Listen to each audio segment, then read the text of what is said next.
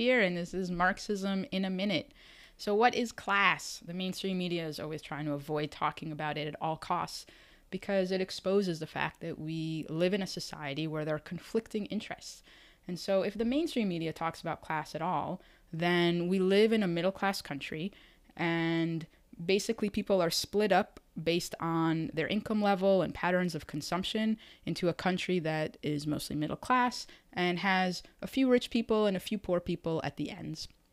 Now, in reality, class and wealth are related to each other, but they're not the same thing. So you could be a New York City subway conductor who makes about $70,000 a year, or you could be a bodega owner in the Bronx who makes quite a bit less.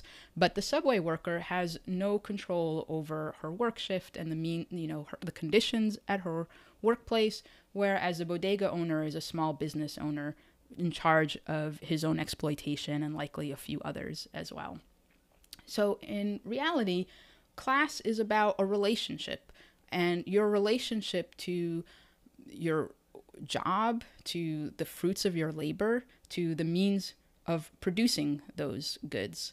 And if you are somebody who has the capital to invest and employ other people and have a say-so over their working conditions, then you're a capitalist. And if you are somebody who has no choice but to work for a wage because you don't have the means to produce your own life necessities, then you're a worker.